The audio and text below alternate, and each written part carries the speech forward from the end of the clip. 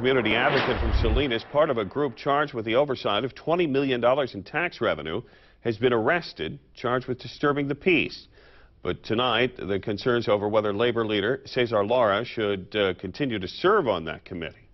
Action News reporter Felix Cortez has more on the controversy, live from Salinas right now. Well, Dan, at least one colleague of Lara says somebody has brought up that very issue. But today, Lara, speaking for the first time publicly, said he was just doing his job.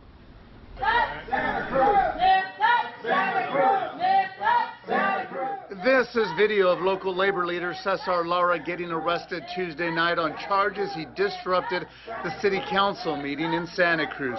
Lara was arrested along with 6 others, hauled away to the police station, cited and released. I was arrested for civil disobedience, at a public meeting. It was a citation, it was a ticket, just, nothing more than that.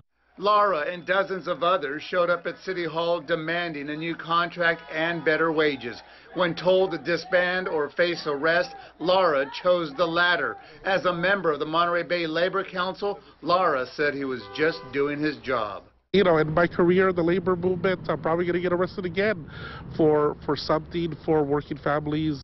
Cesar Lara lives in Salinas and was recently appointed to the Measure G Oversight Committee, which has the job of auditing how the city spends $20 million in new tax revenue.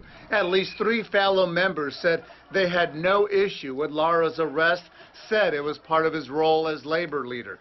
City manager said he hasn't received any complaints, and Councilwoman Gloria De La Rosa, who appointed Lara, did not return calls for comment. But Lara said he did speak with her. Gloria has reached out to me, and asked me what happened, and I explained to her what happened. She's like, "Oh, great," and she understood and was supportive. Now again, Cesar Lara was issued a misdemeanor citation for disrupting a public meeting. He's been ordered to appear in court on his birthday, July 1st. Dan. All right, thank you very much, Felix. The Oversight Committee, the Measure G Oversight Committee that Cesar Lara sits on, is scheduled to hold a public meeting to talk about the city manager's proposed budget. That'll happen June 8th, 4 o'clock at City Hall.